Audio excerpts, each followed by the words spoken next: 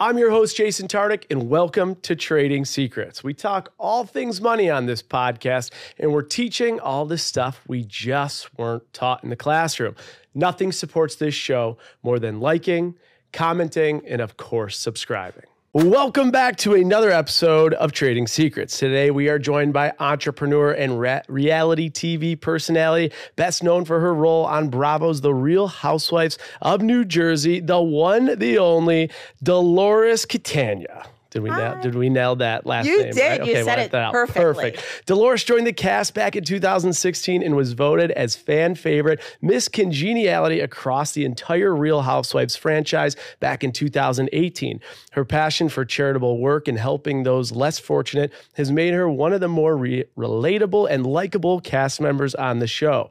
In addition to her role on the show, Dolores likes to express her entrepreneurial spirit after opening her own fitness center in addition to flipping homes with her ex-husband, which is well documented on the show. Today, we are going to discuss all things Real Housewives of New Jersey, her entrepreneurial and philanthropic endeavors, and what her approach will be when she joins the cast of Traitors for season 3, which will come out next year. Dolores, thank you so much for being on Trading Secrets. Hi, thanks for having me. So excited to have you here. Now, you have been traveling, you've been on TV. We just saw Real Housewives of New Jersey just finish up. That was a lot of mayhem last night. I didn't watch it because I was coming back from South Africa. So you haven't seen it at all? No. Have you seen, I saw the finale because I was on Watch What Happens Live last week. Of course, So they showed it to me. Yeah.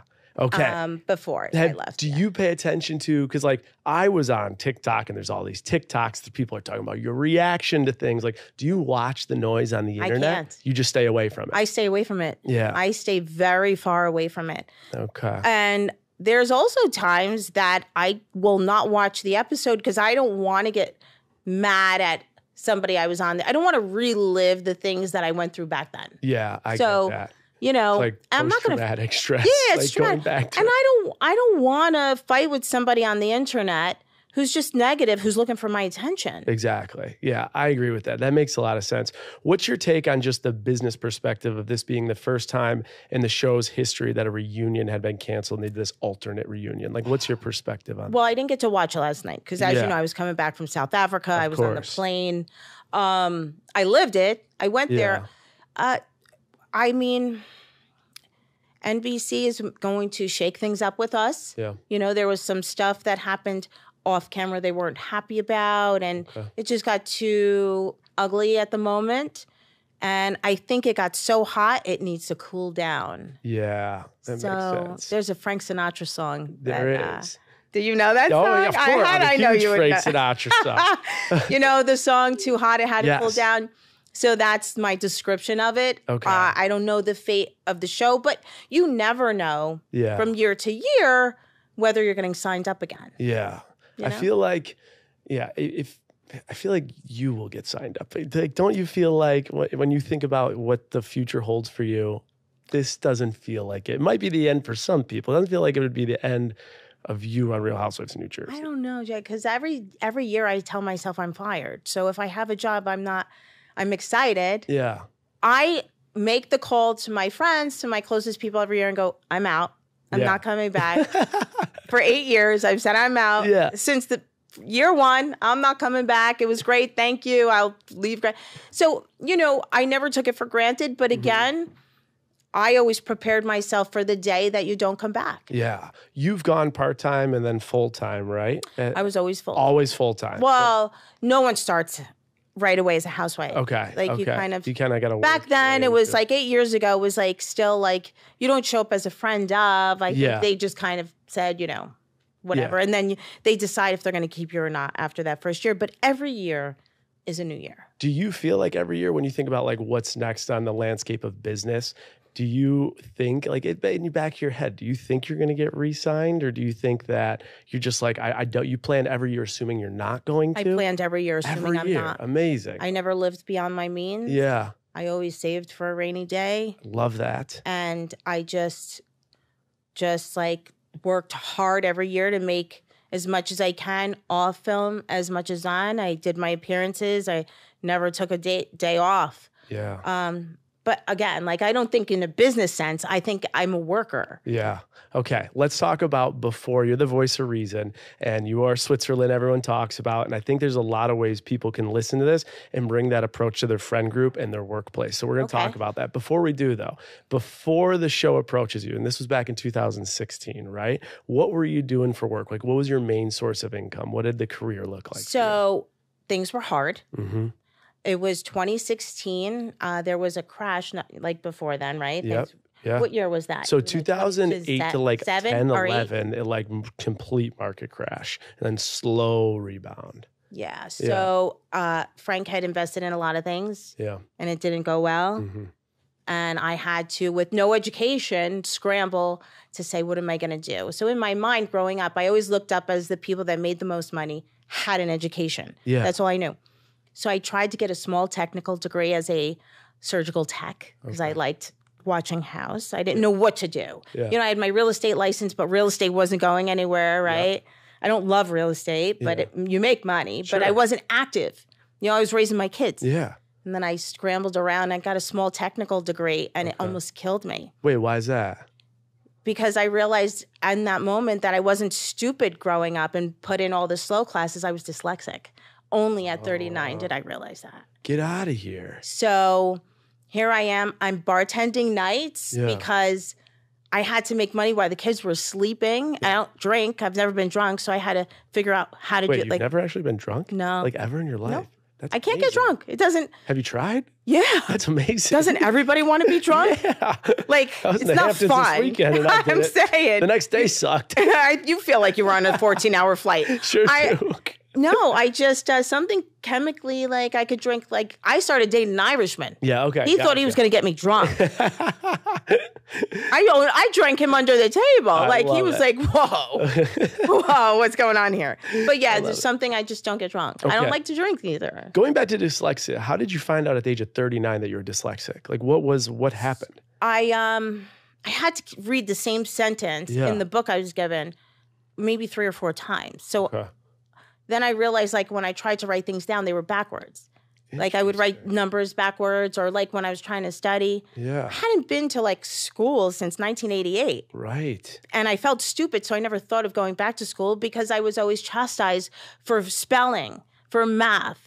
I could not, till this day, I can't do math. Interesting. Isn't that fascinating that there are things that we just didn't know about then? And the confidence, the mental aspect of like where we're placed could change the whole trajectory of what we do and how we do it? You know, first coming on the Housewives, I wouldn't public speak. I was offered some awards for like saving some dogs and getting involved and using my platform. Sure. I turned them down. I actually ran off the stage one day. Wait, why? Public speak, I couldn't. I felt stupid. Do you get nervous or it was because you felt stupid? I felt stupid. But you're like, I'm looking at you and talking to you and you're such a great speaker. I felt stupid. Interesting. I couldn't speak in front of people. How did you get over that? Speaking in front of, like, just I had asked people if they wanted me to go up and speak, would they make it like a conversation? Okay. So that's when I started to do it. I said, don't, you know, but if you know what you're talking about. Yeah. I just felt like I didn't know what I was talking about anything. Interesting. So, yeah. Okay. Well, you've come through a lot. You've learned a lot. I also read that you worked in the prison system. I did. Tell me about that career path. So I grew up in Patterson. If anybody knows about Patterson, it's an amazing place. Yeah. I wouldn't trade growing up there for anything, but it wasn't an easy place to grow up, you know? Right. And my dad was a cop there. My dad was a Marine. He was a cop, and I always looked up to him. He became the chief of police. Okay. And he was very much respected everywhere he went. So I always wanted to be what he was. Yeah. And I knew you didn't have to go to school to be a cop back then. You didn't have to go to college. You had to pass a civil service test. Right. Which it's like a common sense more test. Like you can't read into the question. I watched my dad take many tests to get to where he was. Do you need a 2-year degree to be a cop? Or now you do. Now you do, but back then. Okay, got it. Interesting. So you were going to pursue being a police officer. I was pursuing. That's all I knew. That's all I ever wanted. So I worked in the prison system because that civil service test only comes around every 4 years. Okay, got it. And I was too young. I had missed the cutoff. So I worked per diem in the jail until I was able to be a patrolman. Interesting. I was like fascinated with true crime. So I went to a police academy in high school. Oh, cool. And we had to get sprayed with mace at the end. I did that. Did you get sprayed with mace? Of course. That's barbaric. It sucks. Yeah. You get used to it too, by the way. Yeah, exactly. My brother was a cop. He'd come home with mace. Like you just get used to that. Like, yeah, you got mace on your clothes, mace on your hands, you know. So all different career paths for you. And then a couple. Yeah. I mean, there's nothing I wouldn't do. If I had to work, I worked. Gotcha. Nothing was beneath me if I had to work. If Real Housewives of New Jersey didn't come your way, what do you think the career would look like for you? I don't know. I just don't know. Okay. Because, you know, being a surgical assistant, which is what I actually, it was hard. I had to work a couple jobs there, like surgical. Then I would do medical billing after that. And, you know, it was just...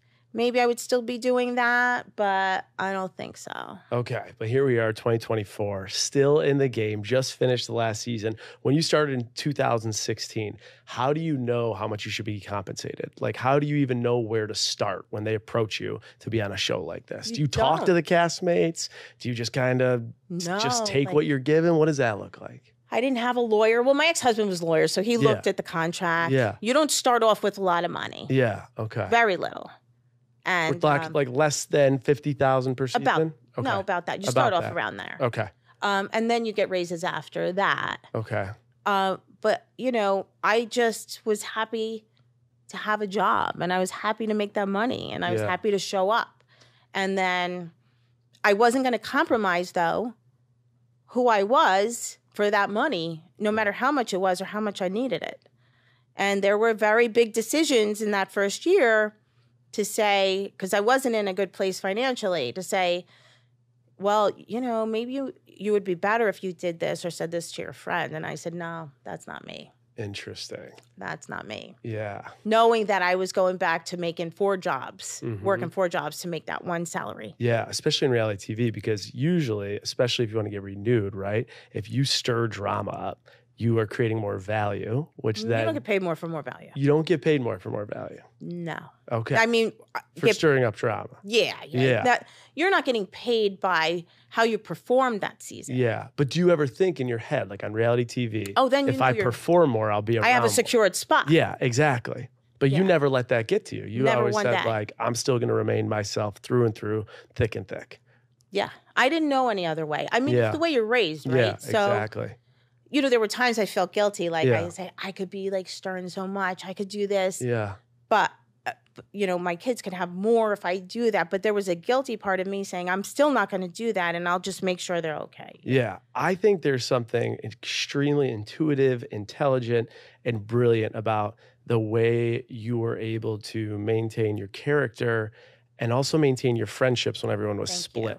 And I think a lot of people deal with this in their workplace. I think they deal with it at home. I think they deal with it like families and relationships.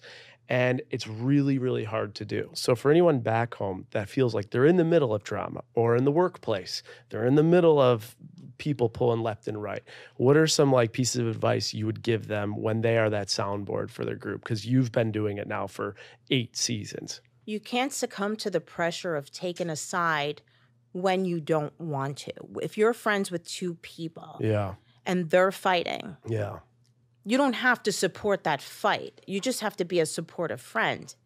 Yeah. You don't support the beef. You support the friend. And you have to be able to separate that.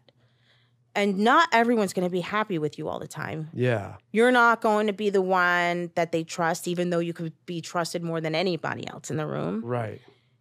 They're not going to be happy with you. You're not going to be like the most loved person in that moment. But, you know, you're also just being who you are. So it doesn't make you less of a friend. Because if any one of those girls who are upset with me if I didn't take a side called me at 2 o'clock in the morning to give them whatever I had, I'd do it. Or if their family needed me, I'd do it. And I'm not going to stab them in the back. Even if they told me something and they stabbed me in the back, I'm not going to use that against them, what they told me. I'll just never talk to them again. So do you put, is it I feel like there's so many manipulating in the worlds of business or the worlds of even just personal life and especially financial life. Do you think you just have like a massive instinct when someone's trying to manipulate you and then you just put up boundaries immediately? So is that kind of your tactic then? Because I feel like everyone's kind of pulling at you in the show to get you to take their side because they feel like if they can get Dolores' side, they've won. Do you feel that? I do. And I've been pressured, even sometimes not even by them, by people in their group, like people outside of the show. Yeah. Constantly angling. Yeah. And, I have to say that people expect you to have a reaction to things. Yeah. People have wanted me to be mad when I didn't want to be. Yeah. And no matter what they told me to get that switch to flip, I wouldn't do it. Yeah. Because I'm like, I'm not mad about it, and I'm not gonna fucking be mad about it. You really want me to fucking pick a side? You don't want me to fucking pick a side. When you say it like that, I'm like, I don't want you to pick a side. I don't want you to pick a side. Don't make me fucking pick a side. Yeah. Be fucking happy I'm Switzerland right now. Everybody. Yeah. So that's just how I feel about it. And I get texts. Everybody's pissed off at me. They get pissed off at me. But they'll get over it because I never hurt them. Yeah, for sure. I think I was on TikTok today scrolling, just preparing for this interview. Oh, okay. And everyone's talking about you putting Teresa in her place with Louis' comments. People are like, wow, Dolores spoke up and she spoke up in a stern way. And it was like, and people were just like completely, I think you just like, when you spoke in that type of manner, you grabbed the world's attention for those that watch the show. And I'm wondering what your thoughts are when you watched it back, but you haven't even watched it back. I don't want to watch it back because I knew when I did, I'm like, this is going to be a thing. But, you have to, when you're a real friend, you also, and it was kind of a visceral reaction, but again, it's for two reasons. Yeah. Number one, he's going to get flack for that. Yeah. And number two, it shouldn't have been said, right? Yep. But he's going to get something, he's going to get hit for that. Yeah. For sure. Like, when, and I'm not saying I'm his parent, or when a kid falls and your parents yell at you and say, I told you not to fall, and then you're mad. I'm like, what are you doing? Yeah, of course. What are you doing? Yeah.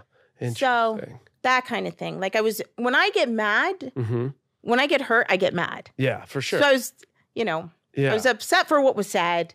I was upset for, saying, listen, we don't have to have a reaction to everything. Yeah, for sure.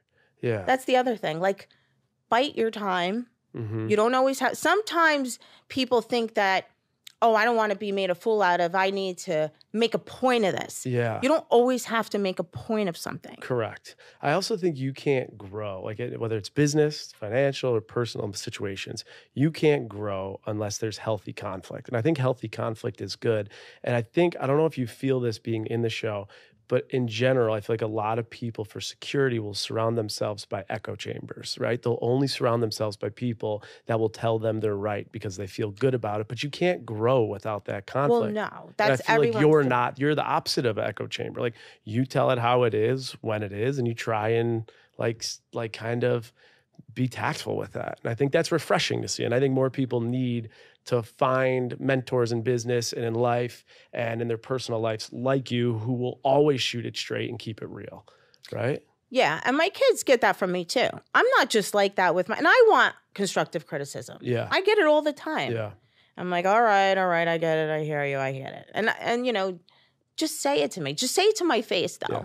Like, don't say it behind my back. Not behind the back bullshit. And, another thing my father always said is, I didn't teach you to be a friend when it's easy to be a friend. Oh, I love that quote. There's so much in this show. Quote. I'll never complain about my job. I love my job so much. Yeah. But there's a lot of my family and where I came from, they didn't show ever. Interesting. Like, I got the key to the city of Patterson for a lot of my films.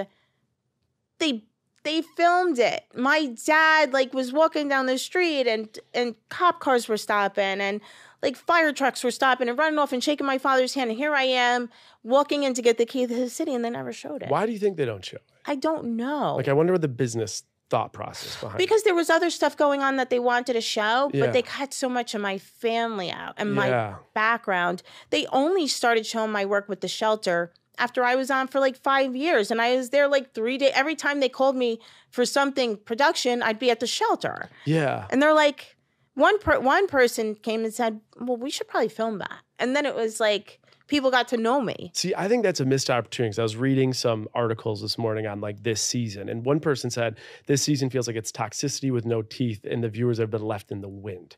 And I think about the depth of what they could have shown with what you just shared and how that's not toxicity. That's giving back. That's beauty. It's motivational. And it feels like some of those things, I don't know, they should have incorporated more of those. When you think about last year at this time, so suppose we were here a year ago and I was like, all right, Dolores, do you think there will be another season? What would you have said a year ago? I told everyone a year ago, pull in your horns. Yeah. Chill out. Yeah. All separately, on camera, off camera, just sit back, stop. Whatever is going on that's going to get the network to a breaking point with us, just stop. We have a really good group. Yeah. We're #1 show a lot of times. Yeah. We're the most relatable, but we can't do it if we're just ripping At each other apart. Yeah. It's got to, please stop. Just ignore them. Yeah. Don't, I saw it coming. Yeah. Give me the crystal ball. You got the crystal ball. You're planning your next year. Give me a percentage. What is the percentage of likeliness? Like 10%, 20%, 100%, 99%. You think that there will be another season going into 2025? I can't even say. You don't even know. They don't know. Yeah. How about this? Yeah. They don't even know. They say, well, talk to you next year. And talk to you next year. It didn't work out. Yeah. It didn't work out good for New York. They didn't get called. Right. But, maybe from some divine intervention. Yeah. Something good will happen. It takes my breath away because I've worked really hard. We've shared so much. And one thing about us all is we're very family orientated. There's some things that we all have in common. Why couldn't we just pull it together? Yeah. When I tell you begged, yeah, begged them all. Interesting. You were the quarterback. They should have listened to the quarterback there. They couldn't. But we'll see. Why when you say they couldn't? Why not? Everybody had to have the last word. Yeah. You know who has the last word? Isn't that always how it is, though? Yeah, but let somebody destroy themselves. That's what I say. Like, if somebody's like, sometimes if you ignore things, they go away. Yeah. Oh, interesting. Let it pass. I like that. All right. So suppose the show, let's just say it doesn't come back, right? You got the eco-electric company. So you're offering plumbing and electrician service. What are some other things that are on your mind as it relates to like your career and business if it doesn't come back? So beauty. Okay. Like a lot of women my age go through a lot of different changes. Okay. And there's just not enough about it. There's not enough talk about it. There's not enough beauty products about it.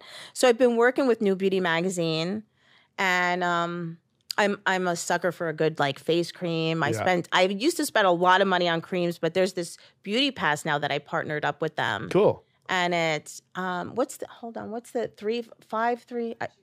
5-2. I get confused. My dyslexia. Okay.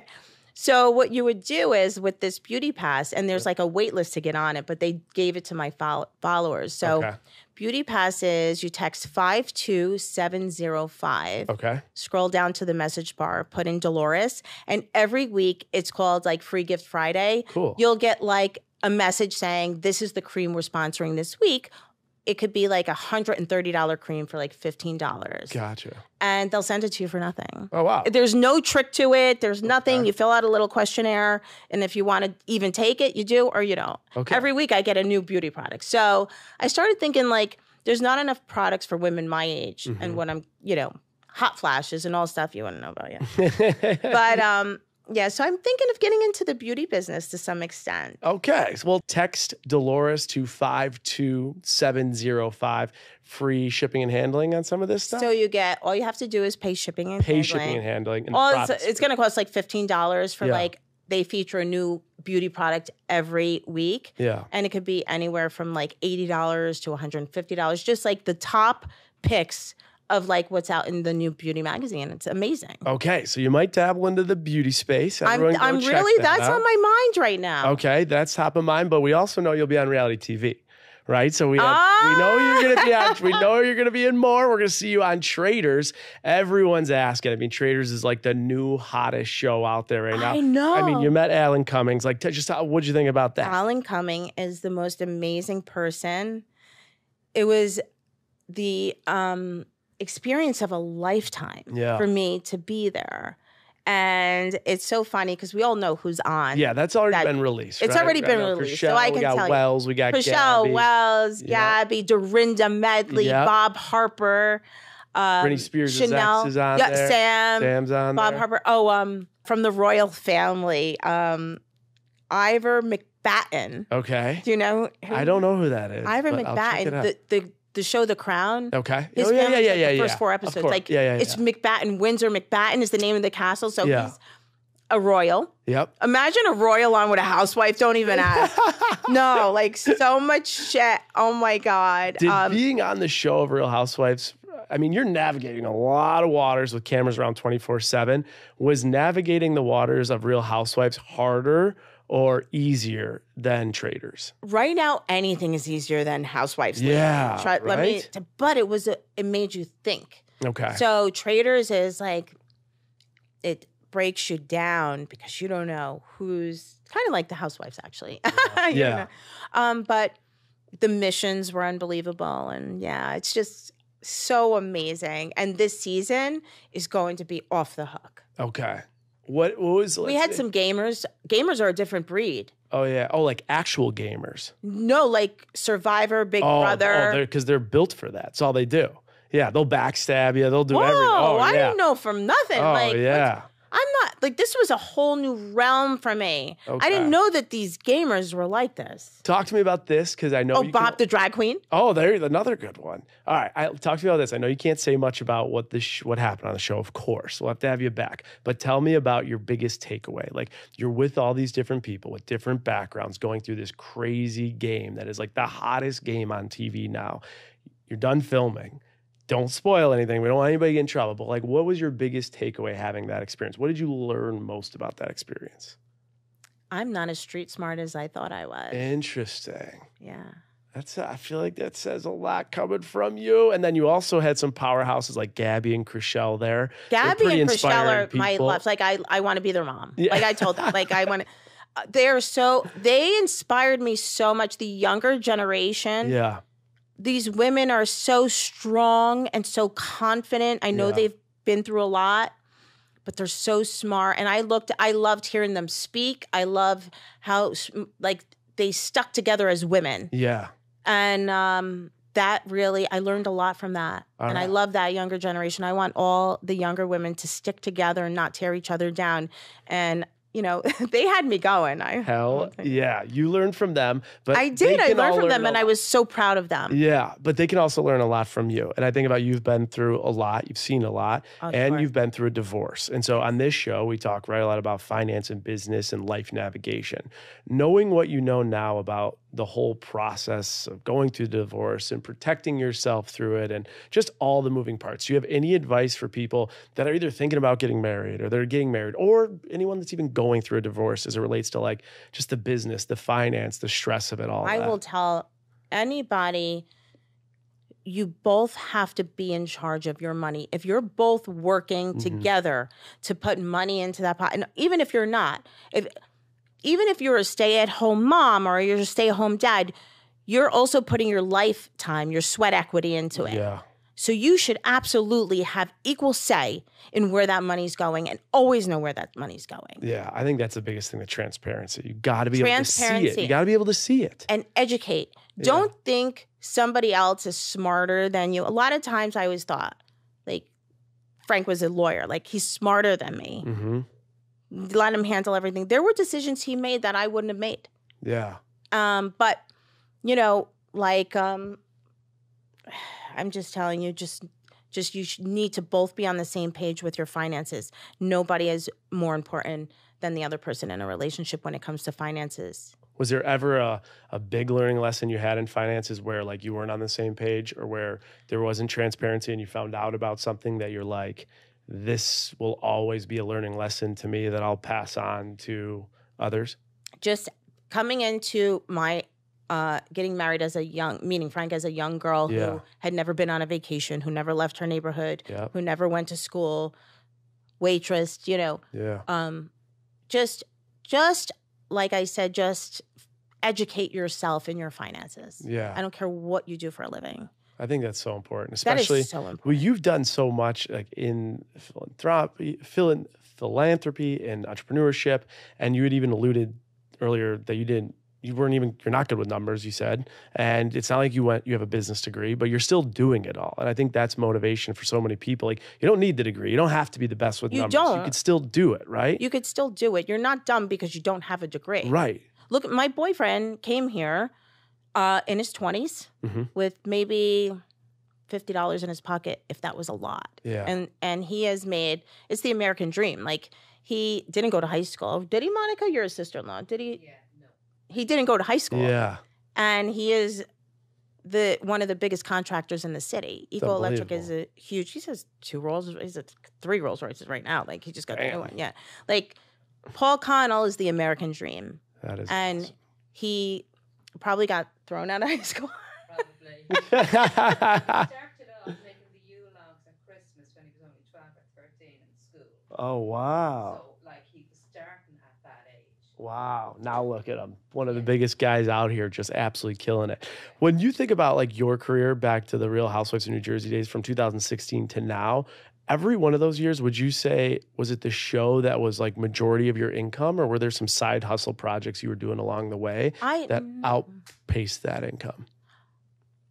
Influencer. Yeah. I mean, at the time, at 2016, this influencer stuff, you would know better than me. Just started coming around. Yeah. It During was early COVID. Then. Yeah. I made a lot of money on Instagram. Yeah. I made a lot. Like from big brand deals? Was that brand the best deals, way to make it? Yeah. And what, do you have a specific niche that you're getting? Was it mostly beauty? Was it mostly certain types of brands? It was mostly beauty. There was stuff I turned down because I always wanted to keep my reputation. Like, I don't know, some company sent me some cellulite machine that probably broke apart when I opened it when they sent it to me. And it was a lot of money. I sent it back.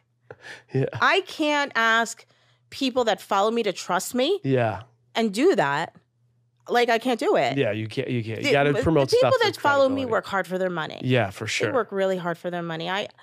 I pay very much attention. I might not fight with people on Instagram, but I'm looking at who needs help with their dog. I'm looking at who follows me. I call them my friends. I don't have fans. I have friends. Yeah. So I couldn't do that. I'm not lying. I'm not doing that. Do you guys, so the other Real Housewives, you guys all have Instagram followings at this point. You're all doing influencing and you're all new to it. Are you guys having conversations like, did you do this brand deal? How much did you get paid on this? Yeah, we do. You're collaborating. What does that collaboration look like? Like, how do those business conversations happen? Well, some people will tell you what they made. They'll tell you around what they made. Yeah. I'll be like, is this the right number for this? And they're like, I made more than that, or I take it. That sounds good, And then, of course, there's the appearances. Yeah, and that's a huge portion of income, too. I have my game coming up this week if you want to come. Tell me about the game. It's Battle for Brooklyn. It's Maimonides Hospital. Okay. And it's mostly a charity-driven hospital, so it's the housewives play against the doctors. Okay, cool. And the money goes to the cancer center, like the breast cancer center, and they never turn anybody away. So Maimonides have been open about, I think, 120 years, 7 days a week, and never turned one person away. So they're driven by charity. Like, they need all the money they can get. Okay, so this is coming on Monday, so tell us where. No, Wednesday.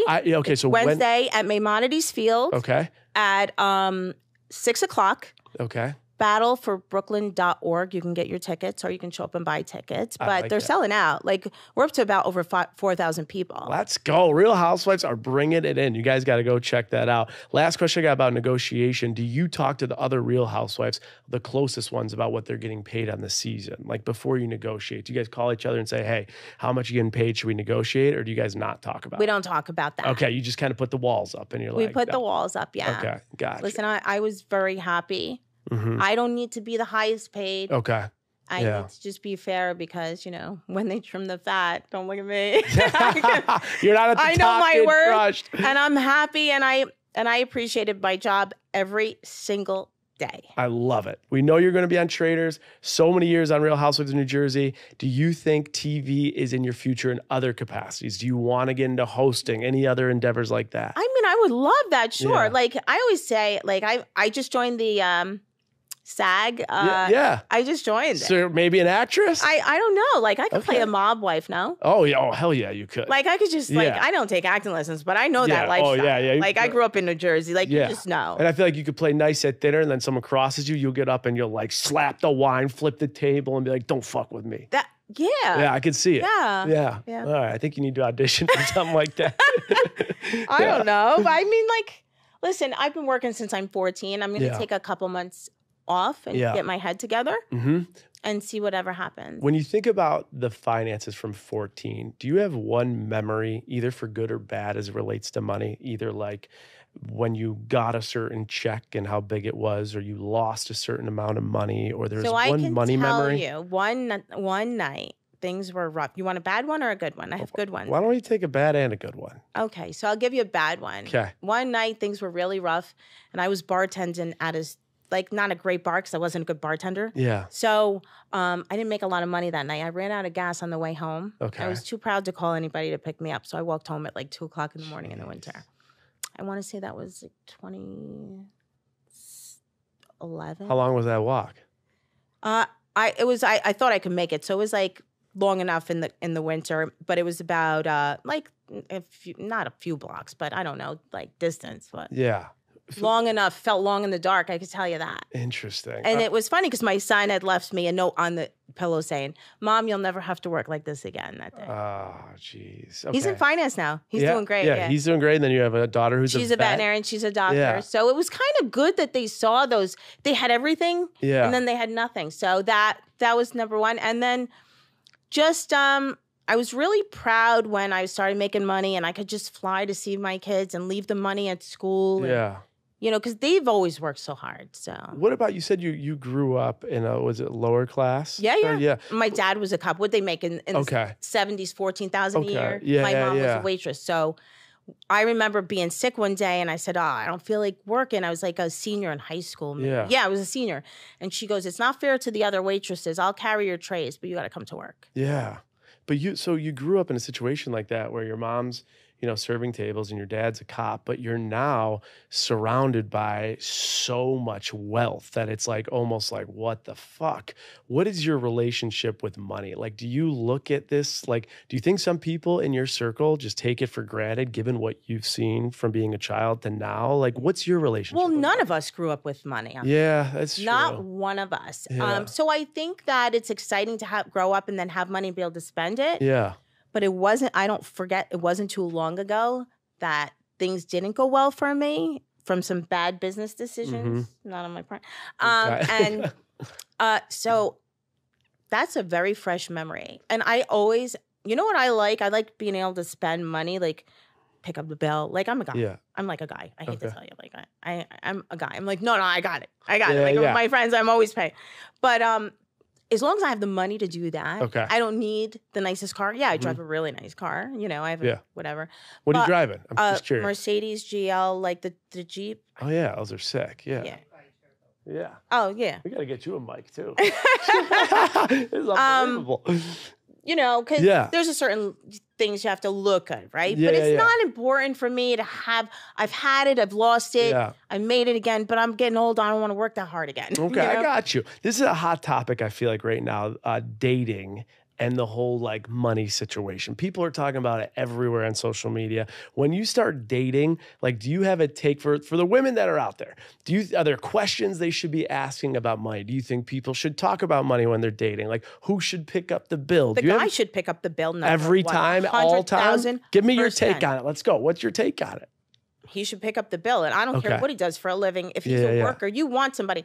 I will go through the mud for you, but I have to know that I have that security. Okay. I like that. I'm not a gold digger. Yeah. But it's just the way I think of as a man. Yeah. Like that to me as a man, because you may fall on hard times, and I'll pick up that tab when you fall on hard times, but you better be able to, don't fall on hard times because you don't wake up to go to work in the morning. Yeah. If you're sleeping in the day, it's better because you we're up all night working. Okay. I like that. Do you have a take on, it's a very hot topic now that people are like very opinionated on prenups. You for prenups, against prenups? What's your take on prenups? I don't have a problem with prenups. Okay. I don't. But there should be like a contingency in there that you are taken care of.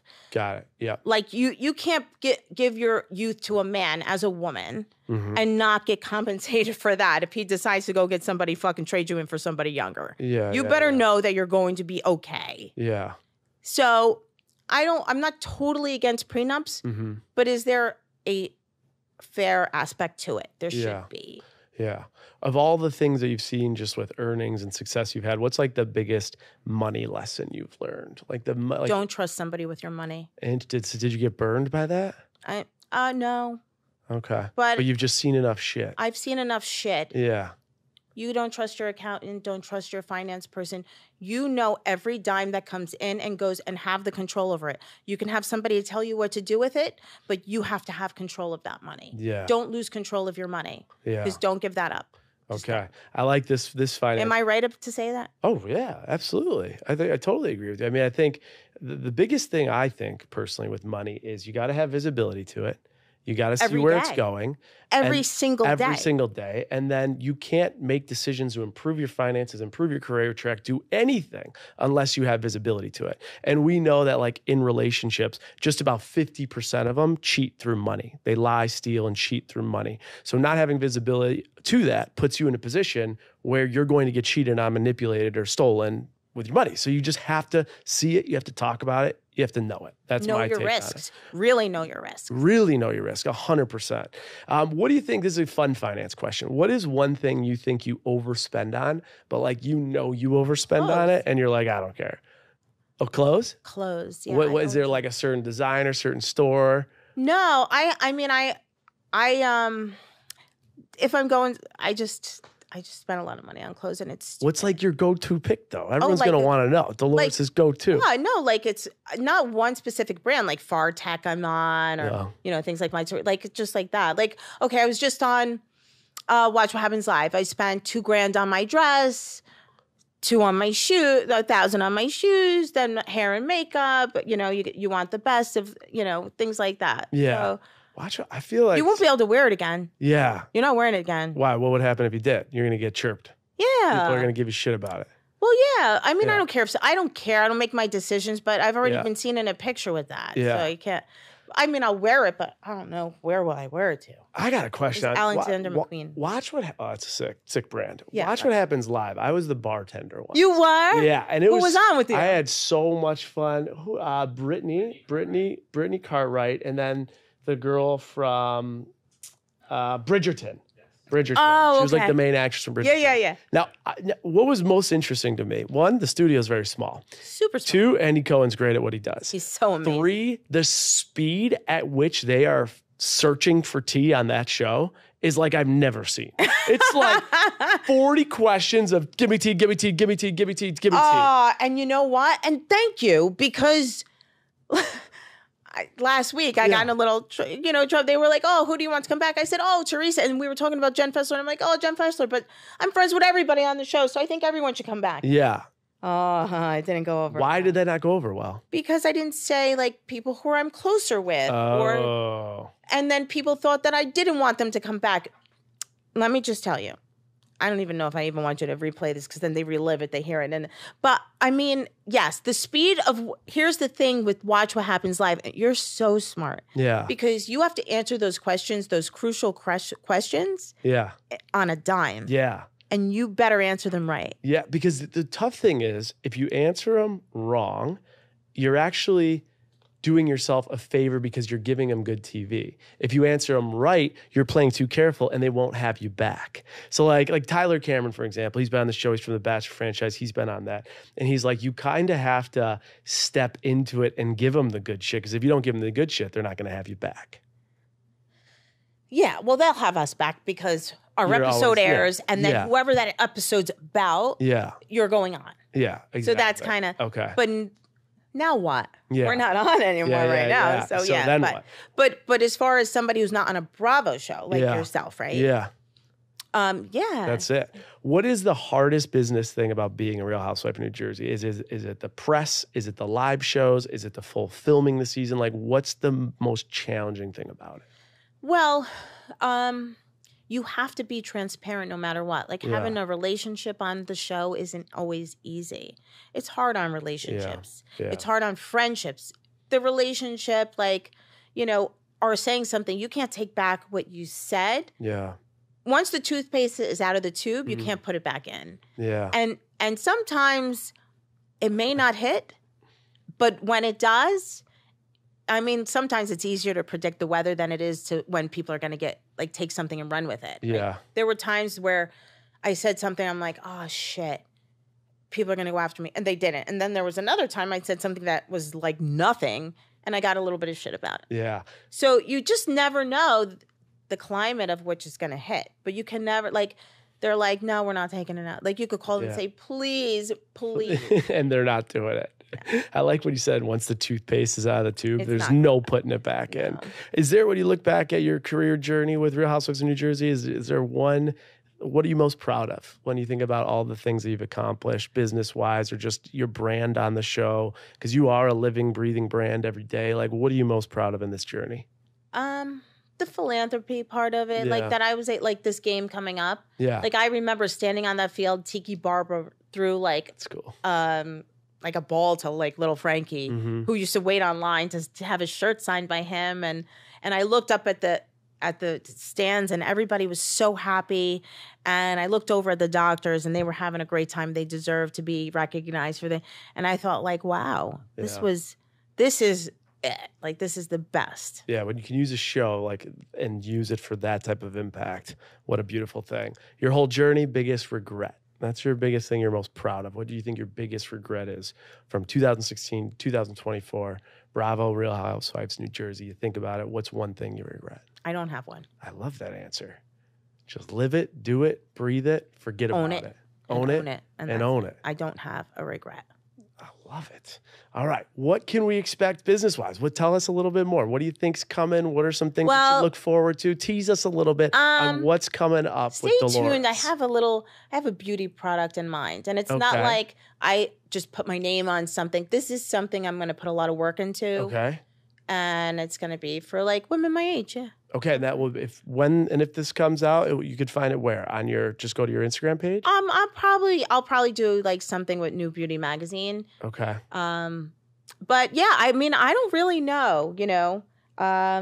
It's just a thought right now. Like I said, I'm not a business person, but who knows what I'll become. You're not a business person, but you are a business. Your brand I'm a is a brand, business. and I'm You're a business. making it off Instagram. You're killing it. Extremely likable. The last thing I want to talk about is that you recently spoke about taking Ozempic and just a little bit about owning, like, own your path. Like, stop worrying about what everyone thinks. You can never base a decision in your life worried about what somebody else is going to think of it, because at the end of the day, you have to live with yourself. Exactly.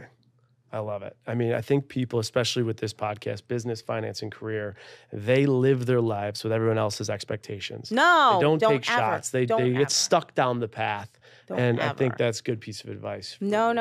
Don't. What people are going to work. What is this one going to say? Are they paying your bills? Are they going to be there if you fall on your face? Are they going to come pick you up? No, they're not. You got to live with that. So don't do it based on what somebody else is thinking.